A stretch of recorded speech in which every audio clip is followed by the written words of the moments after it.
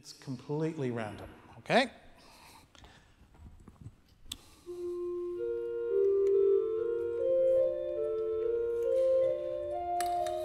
Good, keep going. And we just feel the pulse. And think about yesterday's lunch. Was it good? Good. Think about tomorrow's dinner.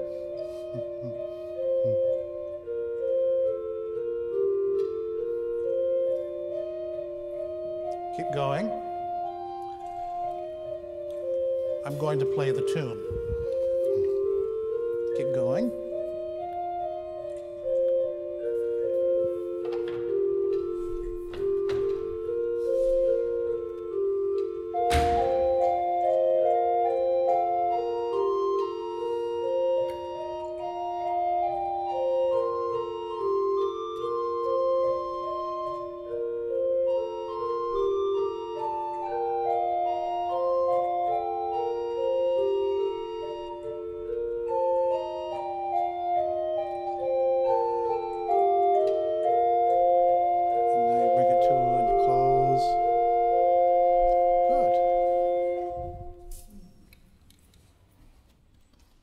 That was a duet.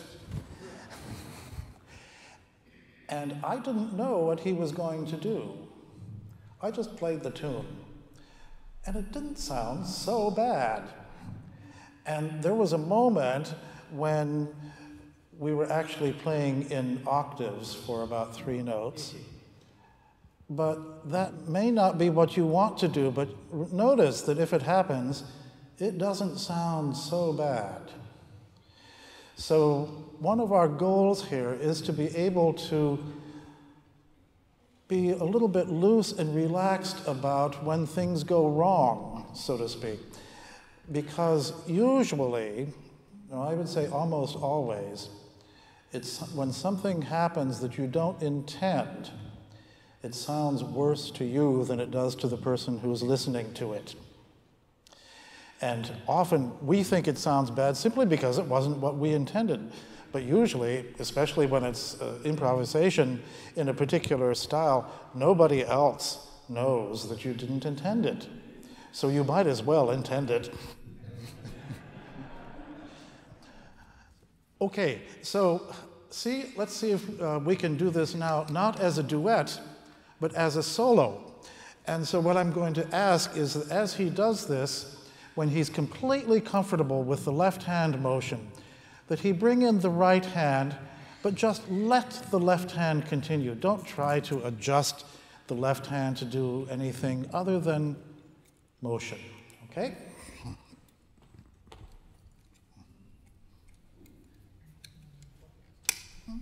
Sure. So start with the left hand and let it go for a while, because this is your ongoing sort of sinfonia, and the melody just comes in at various intervals then.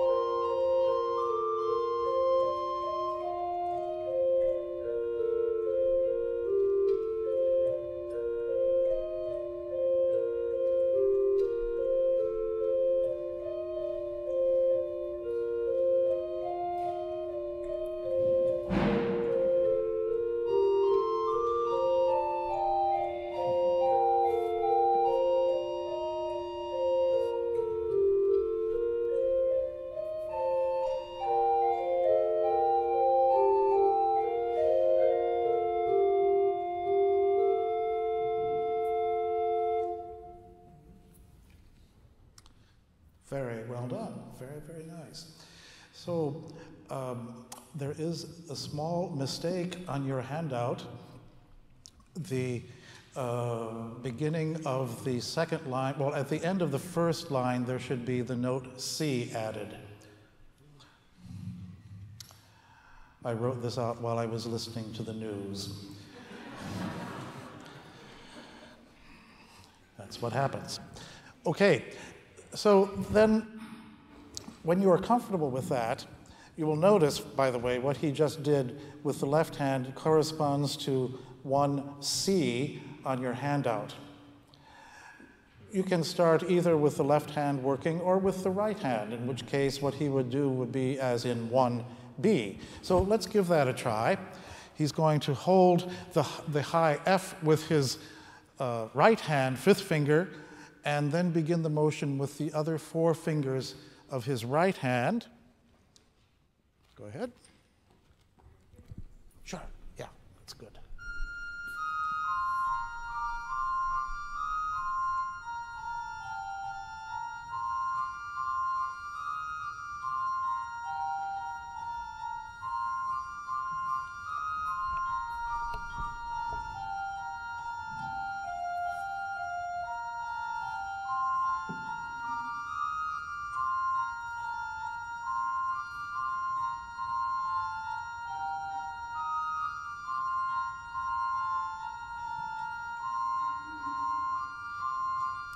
When you're ready, you add the left hand.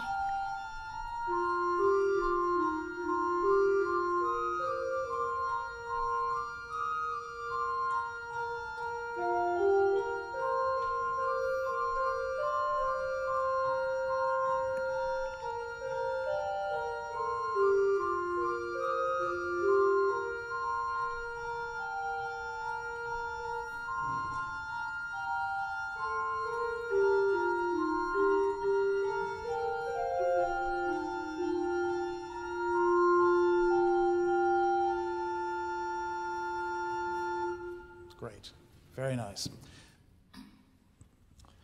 So, very well done. Very well done indeed. Did you notice the parallel octaves? Okay. Now, all of these things that we're doing right now, it's presumed that you wouldn't wait until communion on Sunday morning to put this into practice, but rather you would be practicing this Saturday and Friday and Thursday and Wednesday and Tuesday, because what improvisation historically is something that people practice as much as they practice repertoire. We've lost that from our idea of education today, and I'm not sure we can ever get it back, but we try to get it back as much as we possibly can. The ability to do something on the spur of the moment is not unconnected from what you do when you practice all of these moves. Because what our ancestors did, of course, was to practice at the keyboard the movements of composition, so that when the moment came, when they had to do something unprepared, they were already prepared. How many people heard Jason Roberts this morning? Terrific. He's really wonderful. And I know from having worked with Jason when he was a graduate student at Yale that he practiced some of those same things that you heard today, some of those same techniques. He practiced them long hours in order to be able to do them successfully in his improvisation classes. So, practice. And when you practice, and something like this happens when you notice parallel octaves, here's what you might think about. First of all, don't say, oh my goodness, it was parallel octaves. This is the most awful thing that's ever happened. I'm a bad person, and I should give up now. No, you shrug and you say, parallel octaves. Let's see what we can do about it. What we can do about it in this situation is that we just engage our bodies to do something else.